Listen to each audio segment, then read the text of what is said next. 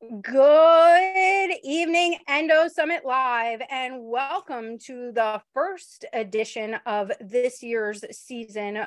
Tonight, we are discussing bowel endometriosis. Please welcome Dr. Gaby Moawad and Dr. Abhishek Mangeshikar. Dr. Mangeshikar, can you go ahead and introduce yourself?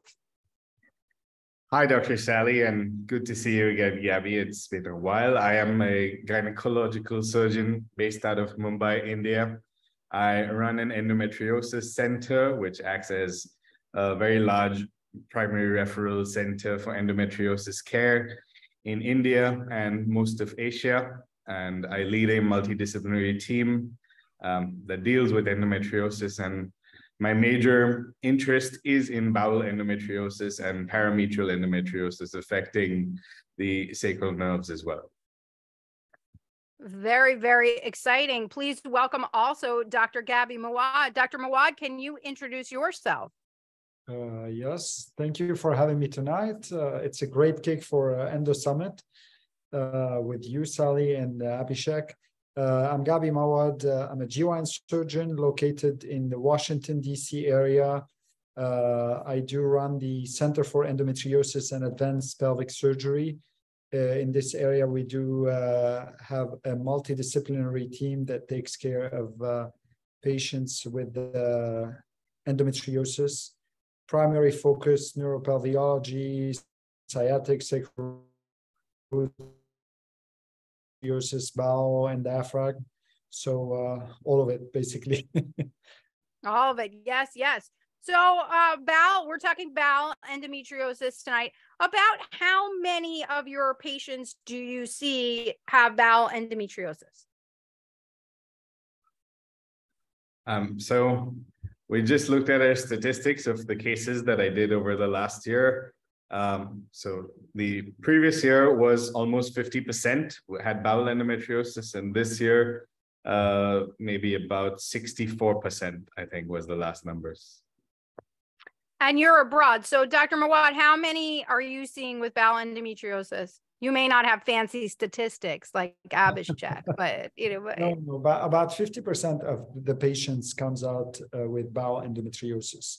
Now, bowel endometriosis, when we talk about it, it does not require segmental resection. It could be smaller nodules on the bowel that could go with shaving, but around 50% of our patients presents with bowel endometriosis. So let's talk about what are some of the symptoms, and also, Abhishek, I know you do a lot of work with this. How would something lead you to believe somebody had bowel endometriosis? Is there testing? Is there, what do you do with that?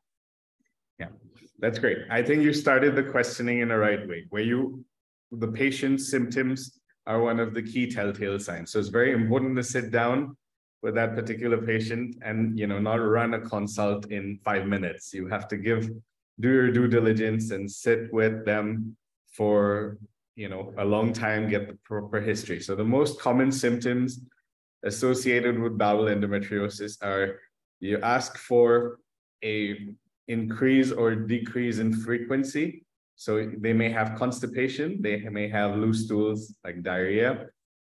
Bloating is a very common symptom of bowel endometriosis. Upper bowel may also present with nausea.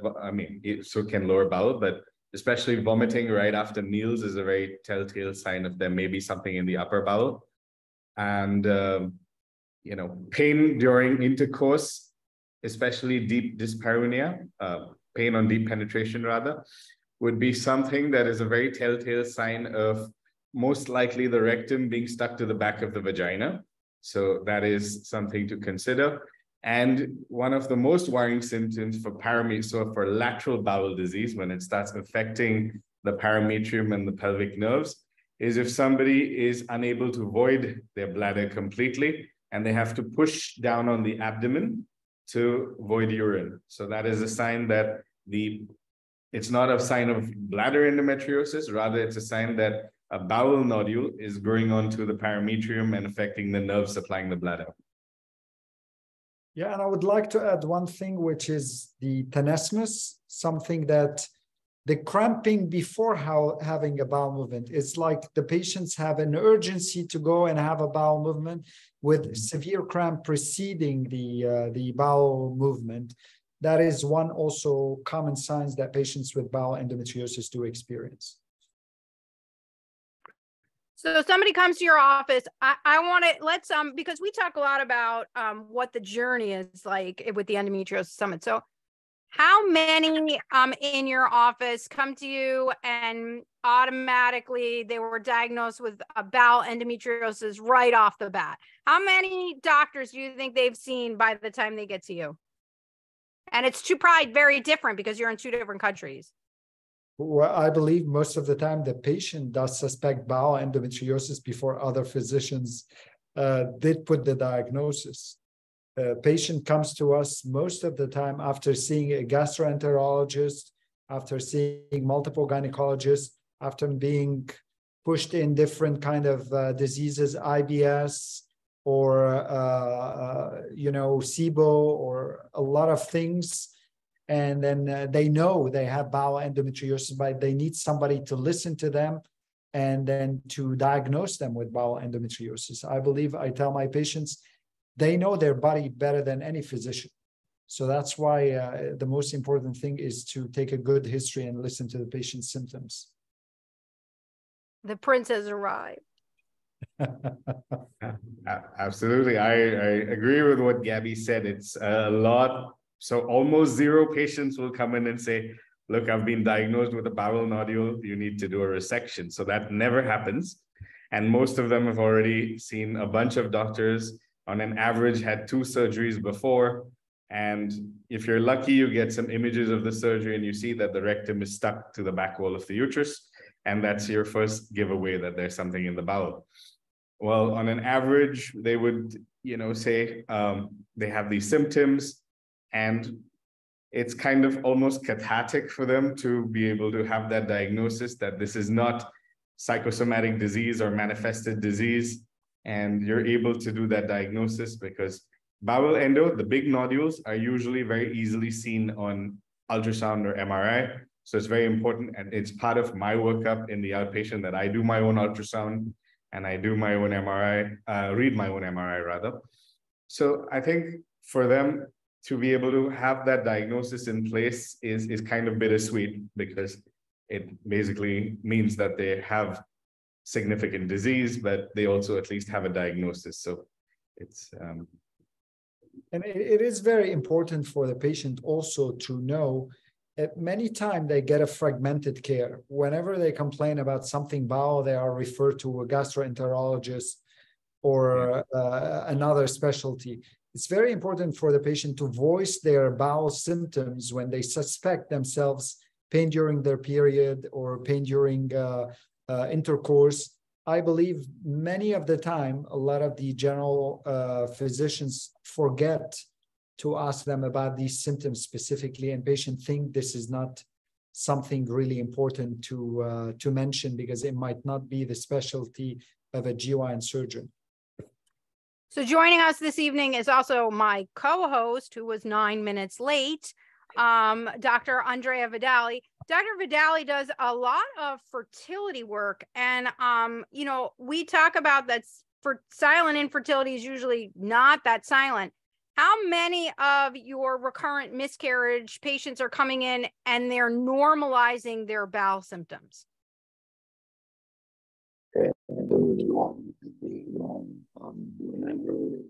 Wait, Dr. Vidali, we have a problem with your mic. You sound like you're underwater. Doesn't he? By the way, I think he's lost about 70 pounds since the last Endo Summit. So we should all give him a big hand because it's a big deal to do that. Doesn't he look great? Okay, so we'll get back to you while you're dealing with your tech. So let's talk about it. Dr. Mangeshikar, you do imaging very specifically for bowel endometriosis. Yeah, that's true. I read MRIs. Actually, I enjoy it. So a lot of patients send me MRI. So it's not an Indian problem specifically. It's an international problem. So I saw a patient from Sweden yesterday who spoke to me and she said, okay, I have cysts in my ovaries. And then I said, can you send me your MRI? And it's a huge nodule in the bowel, which is almost subocclusive. And these centers across the world try to be very up to date. So they put an Enzian score and they wrote that, which is how one of the staging systems for endometriosis. And they said, there's no disease in the bowel. And I called up the radiologist of hers and she was in the emergency room. And I was like, this patient needs serious help because the nodule is almost obstructing the bowel and she needs emergency surgery. So do not think that this is just an adhesion of the bowel. It's something much more severe. So it's like I said, the diagnosis is not usually picked up by a lot of radiologists from what I've seen across the world. There is a desperate need for patient-centered and rather specialty-centered imaging and treatment facilities. Go ahead, Dr. Moawad. No, I completely agree. And this is where it becomes really sensitive matter, because when the patient receive their MRI report and it says it's negative for endometriosis or it's within normal limits, and then patient have been consulting multiple doctors, she ought to feel like depressed. And when they come to us and we say like, oh, you have a nodule on the bowel, now there is something, a conflict in with the patient. Who does she believe? The radiologist, which his job is to read reports, or this GYN surgeon that is telling her that you need surgery because your bowel is almost occluded. And then the other issue, at least in the US, becomes, who does the insurance company believe? Because if one says one thing and one says the other thing, then what, right? It's a whole issue. I think it's a broken system on multiple levels, from the GYN to the radiologist to the pathologist. We have these recurrent issues coming over and over. We should just stop having radiologists read MRIs and just use artificial intelligence, and that's it. I mean, honestly, that's how it should be. Just today, I saw somebody, and she had 2 MRIs, this person, and on the first MRI, there was a lesion that they clearly saw. And the second MRI, the lesion was still there. And the second reading did not see the first lesion. I just emailed the radiologist now, and AI would have picked on that easily. I mean, luckily in the next 2 or 3 years, all these MRIs will be read by artificial intelligence and we won't have this problem anymore. That's what I think. I hope so, at least. You know, humans, they just don't have that level of attention. We see it as gynecologists because we know what we're looking for specifically. But I think these radiologists who are every 5 minutes are looking at something different, looking for different things, they just don't have that level of attention. I don't know if you guys agree on this, but let's go with artificial intelligence, and that's it. That's what I think. We do have a Followers Choice Endometriosis Summit webinar. You could choose to talk about artificial intelligence on that one, team. So where someone comes to you, they have bowel pain, maybe they have a positive MRI, maybe the disease is superficial and there's nothing there, then what? Then what happens? So we talked about shaving versus resection. How do you proceed through a case? How do you make decisions about what's going to happen? We'll ask you first, Dr. Moawad. So for us, it's true that shaving versus resection keeps coming up as a topic and a common question. But I want patients to know that we don't decide we don't make those kind of decisions based on surgeon preference. There are clear guidelines on when to do shaving and when to do segmental and when to do discoid. And discoid is removal a portion of the wall of the bowel rather than a segment of the bowel with segmental resection. So if we have lesions that are confined to the muscle of the bowel without infiltrating the mucosa, that takes less than 45% of the circumference of the bowel, then potentially shaving might be a viable option. If it is a solitary nodule or one nodule only, not multiple nodules in the proximity of each other's.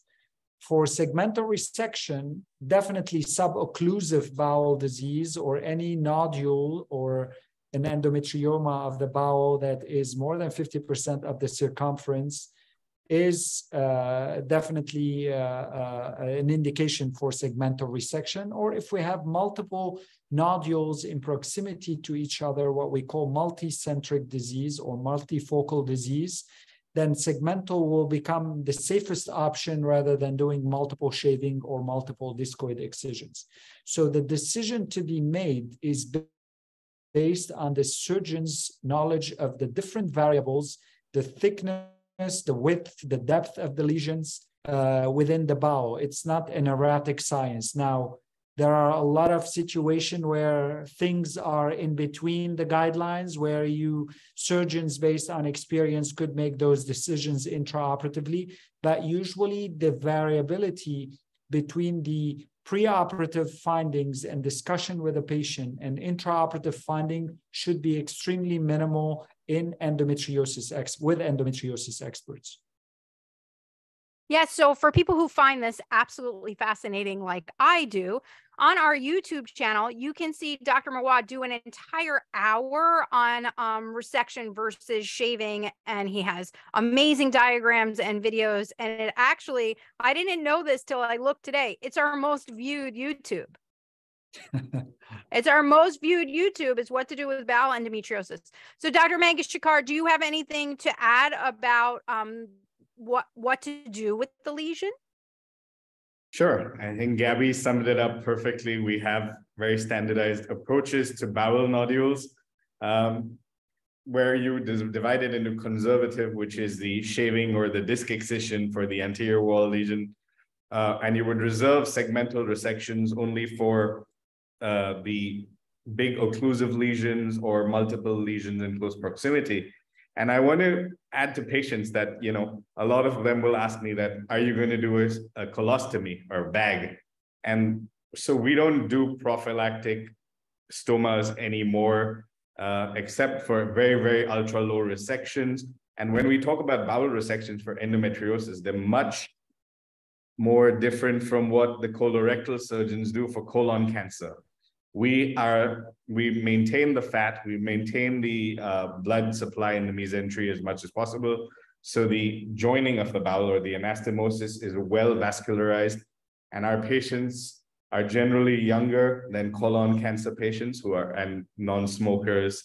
And these really help in reducing complication rates for the anastomosis. So the benefit of a prophylactic stoma is completely lost in these patients, and it's not well tolerated by a lot of patients as well.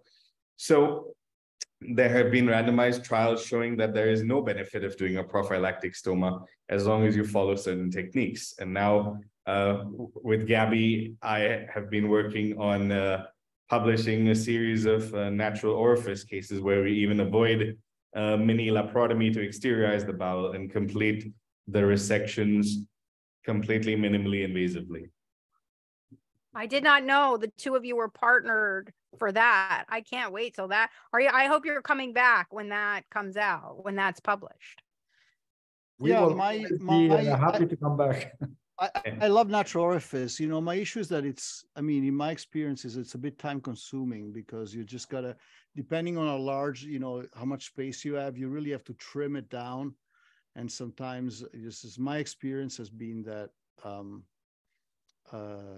by the time you cut out all the fat around to make it small, the sample smaller, if you have like a tiny incision on the skin that you probably just a tiny bit, and that one you could pull and stretch a little bit more. So I'm very curious to see what your experience with that is. But I did love Mario Malzoni did a beautiful case he presented at AGL this year, right? That was a lovely presentation. That was really great. We actually were concerned about that as well. We're like, is it going to add operative time? But we found out that the time we saved from creating and then repairing the mini laparotomy was less. So our operative time has decreased, whether you do it via transanal approach, which is through the rectum itself, or if you have the vagina open through a colpotomy or after hysterectomy, it reduces the time. Of course, if you have the vagina open, then it's logical. The transanal approach also saves a bit. Yeah, of course, that's logical. Yeah, I'm talking about when you're not doing a hysterectomy. Otherwise, it's logical. So we had a couple of questions on this. We've been running like previews for a few days. What is recovery time with the different techniques of the bowel like? Well, for me is whenever you do anything on the bowel, if the recovery is not dependent on how much we do things inside the abdomen. The recovery depending on how clean is the surgery, how short is the surgery. And if you have a standardized approach, you do a segmental resection in 2 hours, it's better than doing a simple excision in 4 hours. The patient tend to recover way faster. Now, most definitely when we do stuff on the bowel, the patient needs to be optimized before that, especially when we do segmental resection, because we would give the patient special medication to enhance the recovery of the bowel and then the function of the bowel faster. So that means we can shorten the time of stay of the patient in the hospital rather than traditionally 3 or 4 days. Now they can go back, they can spend 2 nights at the hospital and leave, hopefully with no complication.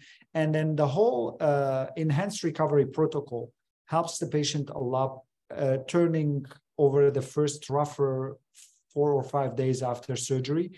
And then recovery is very subjective and very genetic, dependent on the genes of the patient, their immune system, their age, their history of prior surgery, if they're surgically naive or they had multiple prior surgery. So it's a complex equation, but the fortunate thing with endometriosis patients, they are all young and healthy and they tend to recover and bounce back really well. And I've heard it many times from patients saying like, I wish I knew surgery it was that easy compared to my every month pain. I would have made that decision way earlier than this. And Dr. Mangeshikar, anything to add? Yeah, absolutely. And I think when a patient has a diagnosis of bowel endometriosis, at least in my practice, when they consult their family physician or the gynecologist at home, who are not experienced with this, they say, oh, you're going to end up with a colostomy. It's a huge, dangerous surgery. But like Gaby rightly said, when these techniques are standardized and there are high volume centers dealing with this, the outcomes of surgery are probably much better than the not incomplete surgeries that they went through before.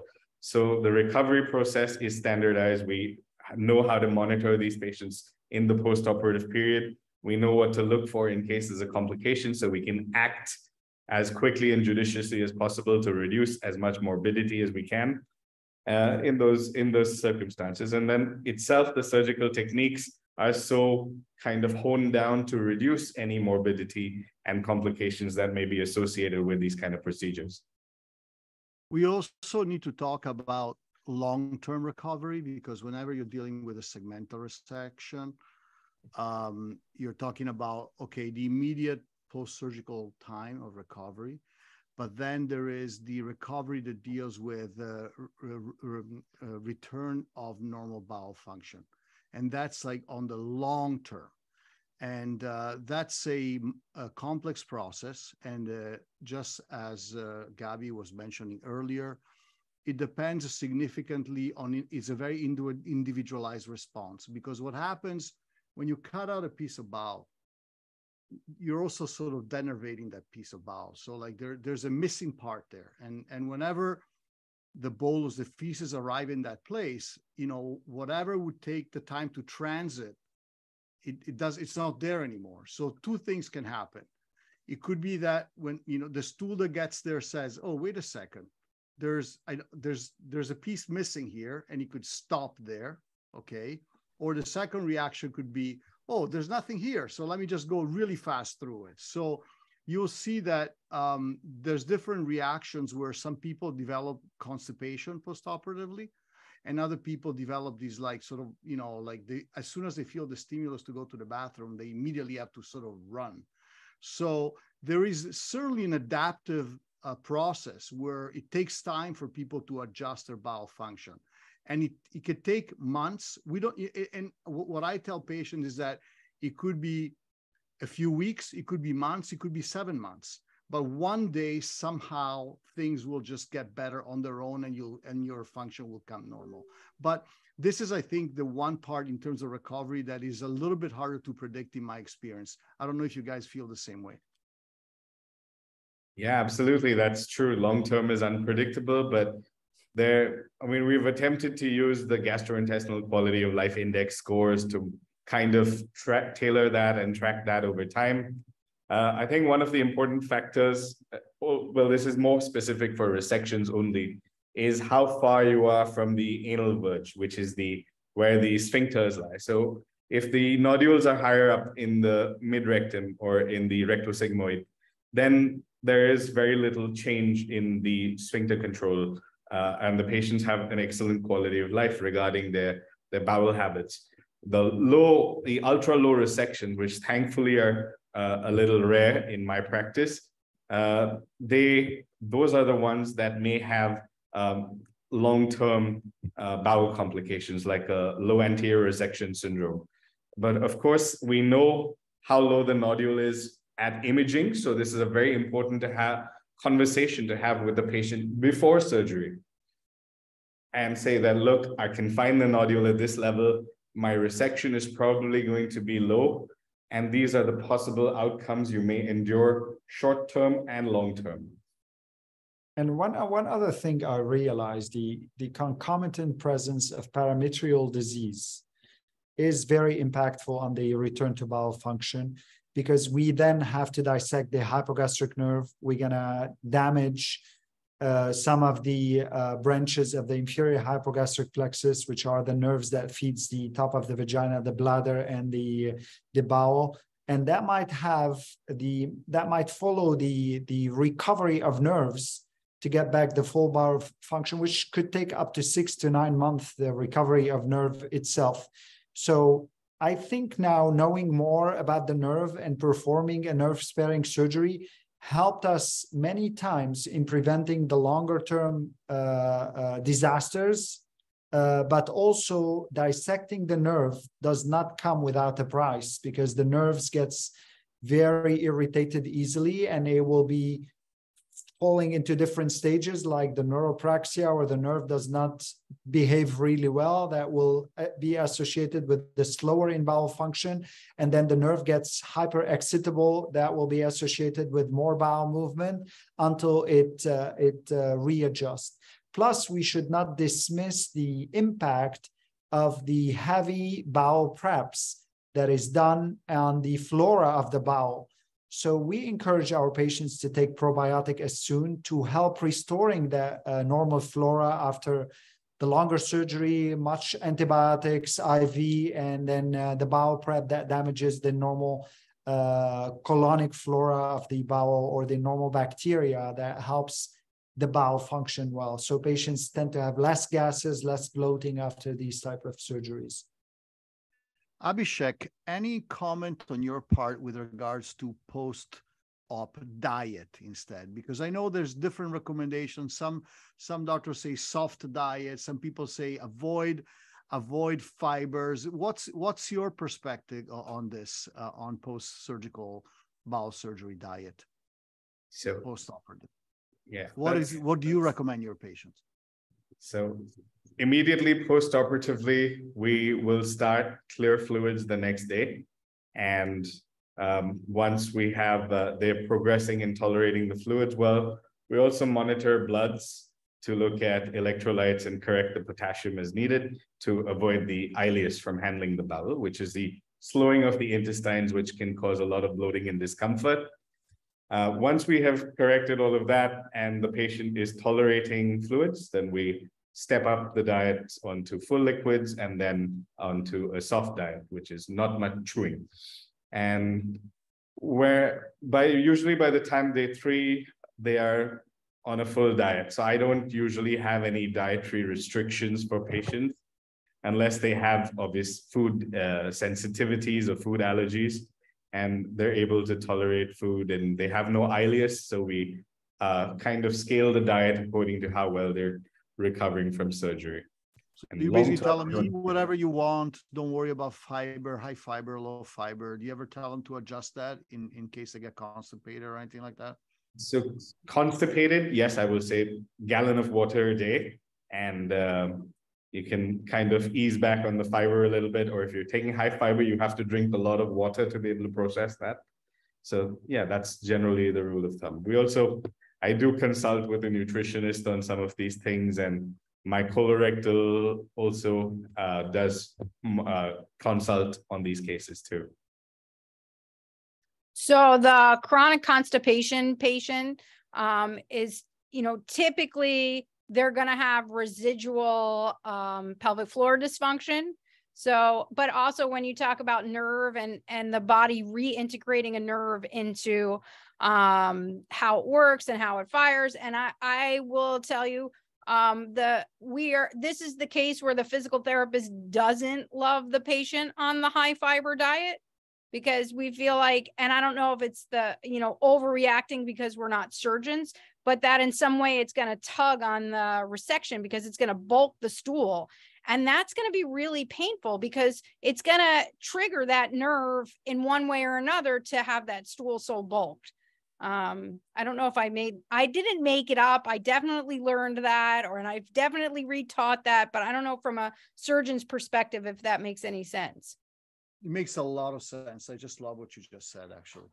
I pay him to say these things. So yeah, I also think, we could do an entire hour on that, but what Dr. Moawad was talking about the nerves, the hypogastric nerves and the pelvic nerves and the bowel, I think it's that dance that leads to endobelly almost more than the disease itself. I had an entire live on this with Dr. Mangeshikar, but I'm going to let you both comment on that. Which regarding, so yeah, Gaby segued beautifully into bowel disease invading the parametrium. Those are the most difficult nodules to treat because the parametrium, you have your hypogastric nerve, which joins the inferior hypogastric plexus where you get your pelvic splanchnic nerves. And that goes and gives you, along with the sacral nerves, the S234, they join in and give fibers to the sciatic nerve. So these patients can present with severe pain running down the back of the glute, down the hamstring to the leg. And that is very typical of, it doesn't mean that there's a primary sciatic nodule. It can be a sacral nerve nodule that is transmitting impulses along that nerve route. So these patients, and the most dangerous thing of doing this surgery, as Gaby beautifully said, there is the irritation and sensitivity of the nerves. And what I always worry about in these patients is bladder function, because I will tell the patient that even though it's one-sided, it's usually one-sided, the nodule moving to the right or the left is going to have a difficulty to void bladder after surgery. So they may have sensation, but they may not be able to empty their bladder. So they might have to catheterize themselves for usually 2 to 4 weeks after surgery. So this is, again, a discussion to be had before surgery when you have that nodule going laterally. And I've had one case where the nodule was so big that it infiltrated both parametrium, and it was very, very difficult for the patient to void after that. They had to use a tremendous amount of abdominal force to pass urine and intermittent self-catheterization as well. No, I believe that this is one thing that I see recurrently being mistakenly mentioned. Any lesion that is in proximity up to 3 centimeters from a nerve could stimulate that nerve. So when we talk about the nerve pain and the neuropalviology, it does not mean endometriosis is lying directly on the nerve. It could be up to 3 centimeters in proximity, and that was really beautifully demonstrated by a paper by Philippe Konix 2 years ago that talks about like how the pelvic nerves gets irritated with the inflammation of endometriosis that is in proximity. And I think that's why peritoneal disease is in proximity of the hypogastric nerve. The hypogastric nerve is few millimeters away from the peritoneum. That's why many of the patients with peritoneal disease even could have bladder dysfunction, sensation of incomplete emptying of the bladder, increased urinary frequency, bowel dysfunction. Many times we see bowel dysfunction. That does not mean there is endometriosis directly on the bowel, or there is a nodule of endometriosis on the bowel. It could be simply that the hypogastric plexus is irritated and simulating those symptoms.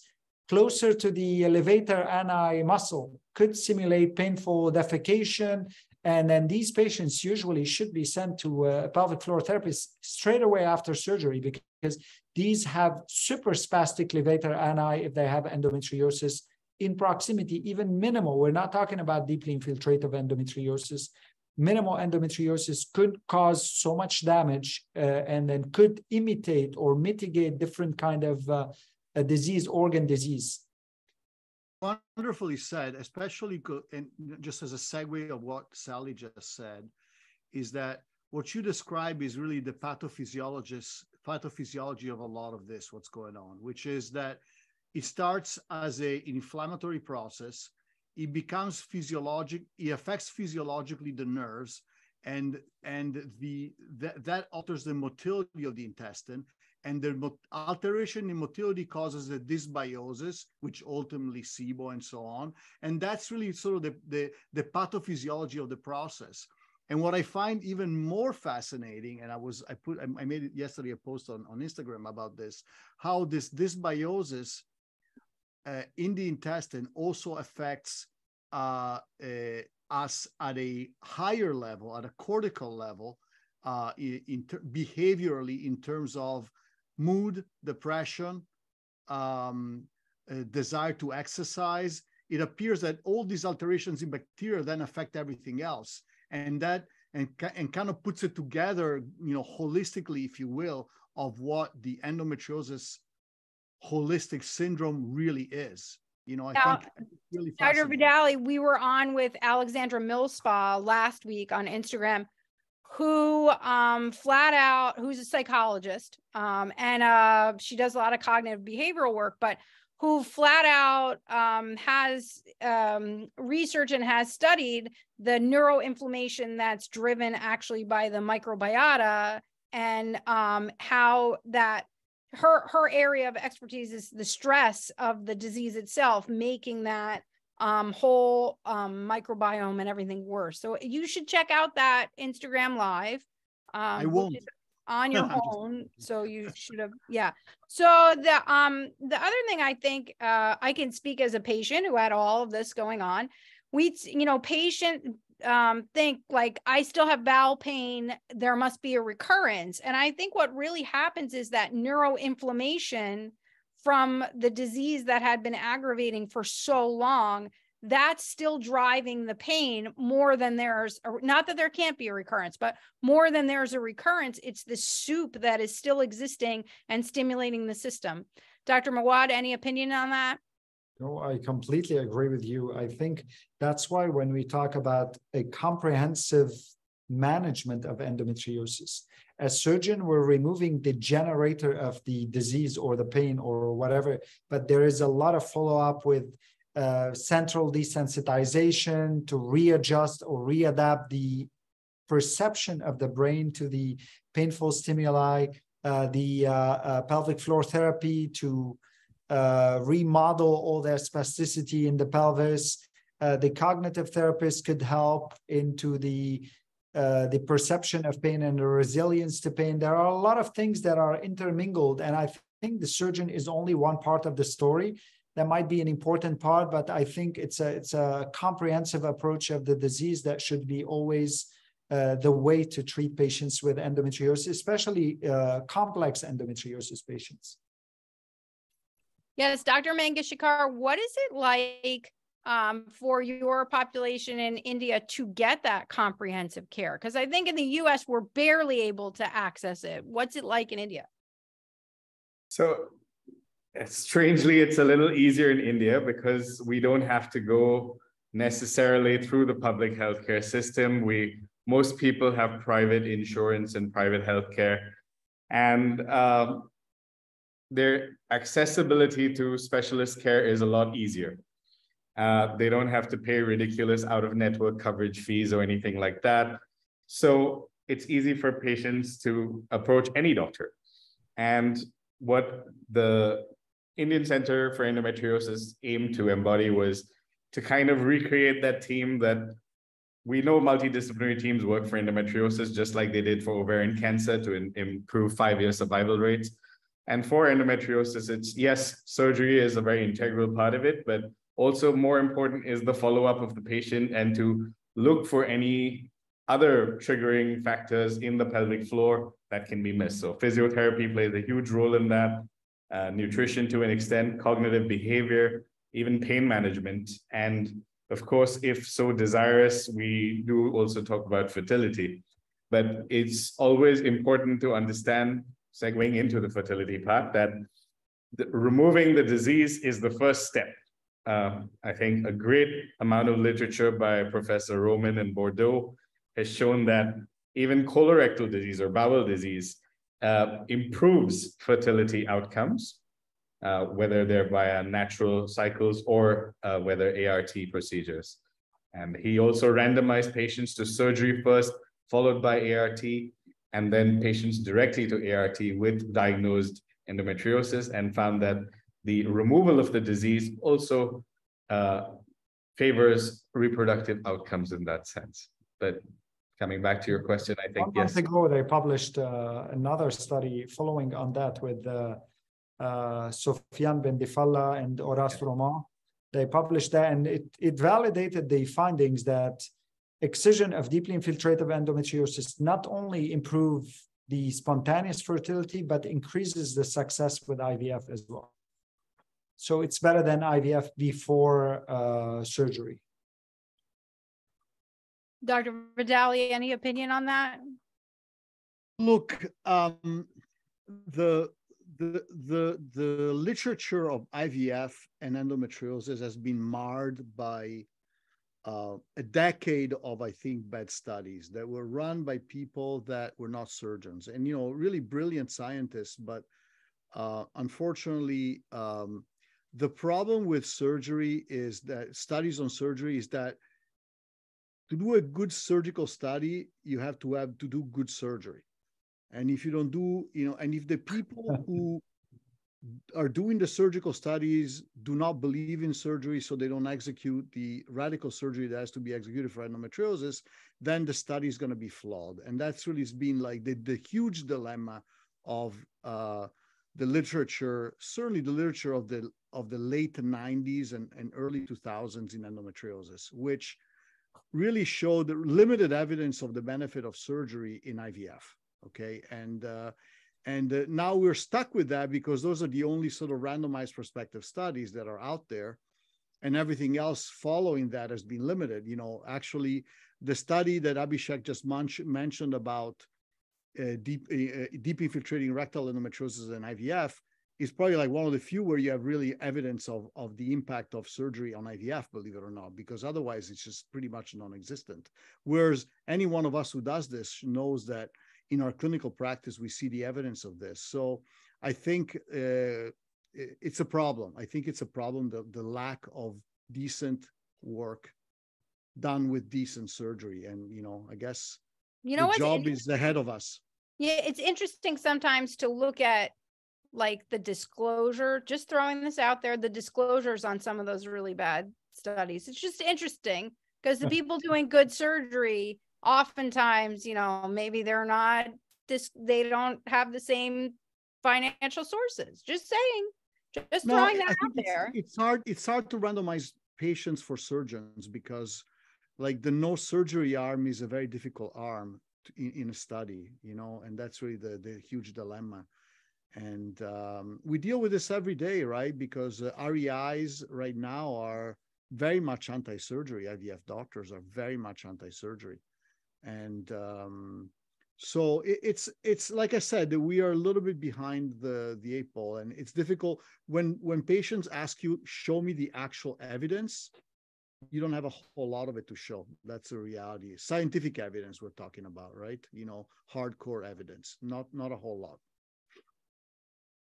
All right, so we're going to head over to some questions. Most of these, while we have not asked your question very specifically, we've gotten to a lot of these questions. So with bowel endometriosis, do you see pain all the time? Do you see pain more during the period?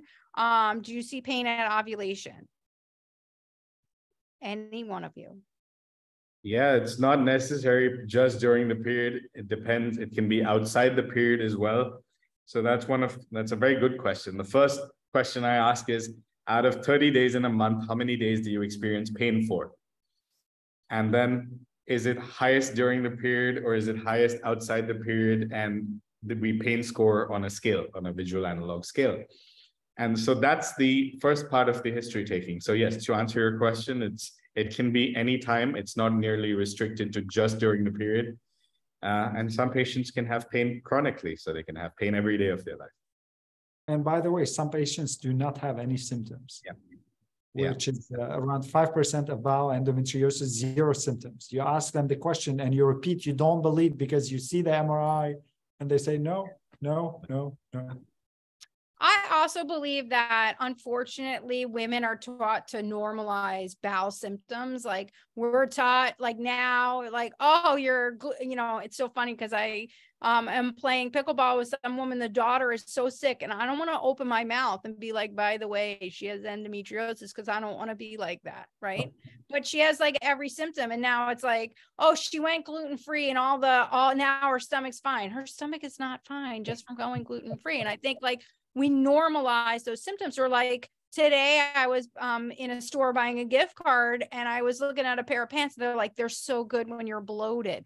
Why are we designing clothing for when you're bloated? Like, why are we not addressing that you shouldn't be bloated in the first place? So I think that patients, and I had one, she was a silent infertility patient, and she swore up and down she didn't have endometriosis. And then I said, like, in college, did you have a lot of stomach ache? Oh, I've had constipation every day of my life. That's just how I am. No.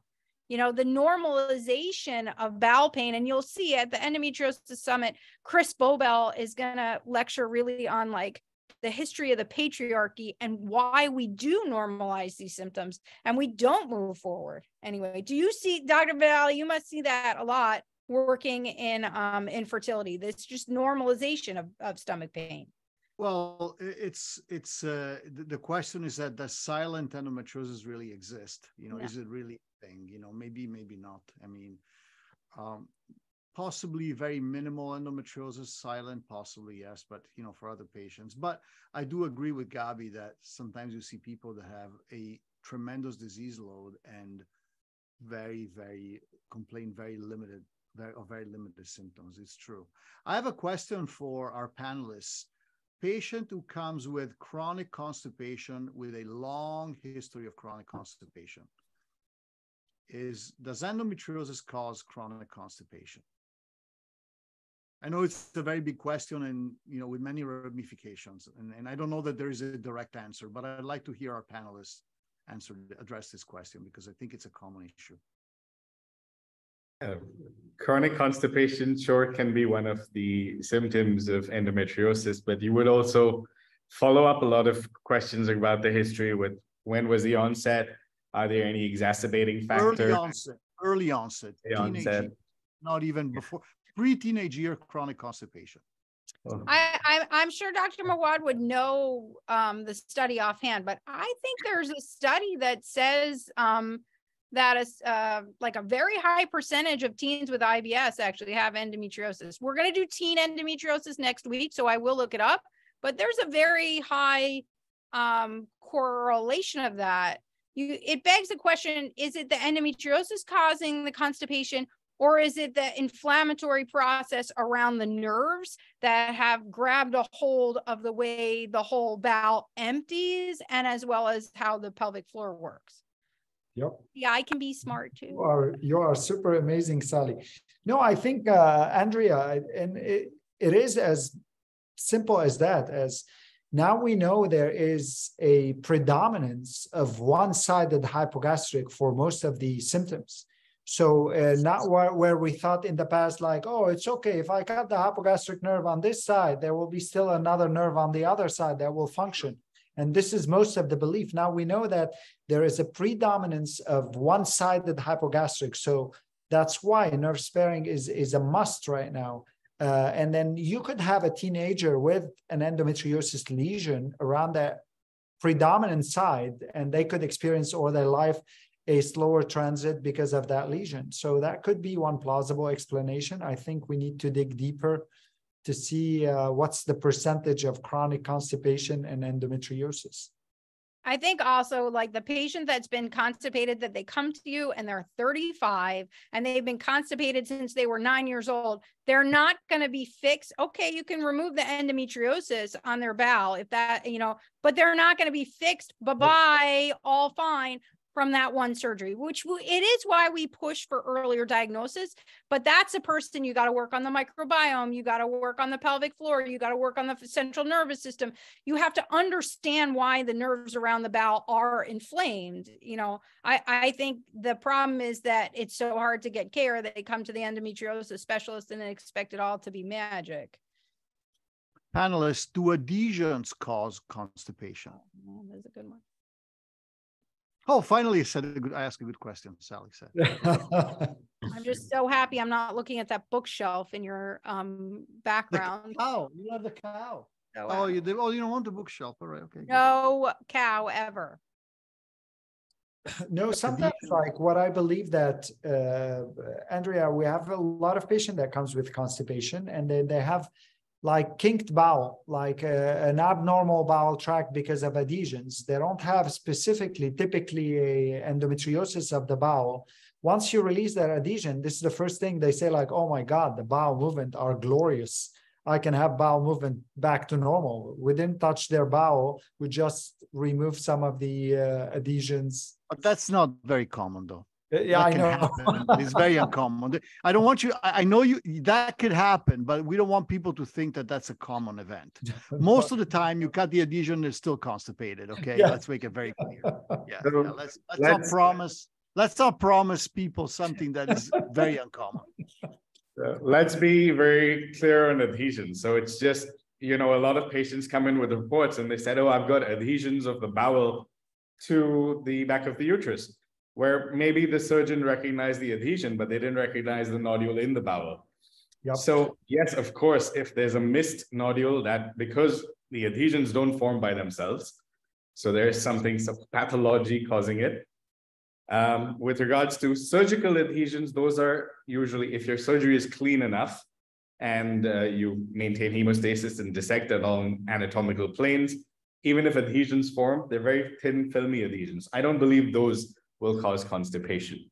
But adhesions caused by disease, definitely, if they're causing infiltration into the bowel, will cause constipation. Now we'll have Dalumba on, who will, have his own tale to tell about this. But I think the other thing about adhesions is we get caught in that the general practitioner is like, well, you went and had that crazy excision, so of course you're constipated, you have an adhesion. Like there's also sometimes that it's adhesion, and it could be a lot of other things. If you have a great functioning microbiota, the adhesion might not bother you, even though it's there. Also, we could have a whole live on, do adhesions themselves cause pain? I'm not that convinced that statement is true. They're not innervated, they're not vascularized, so they won't cause pain.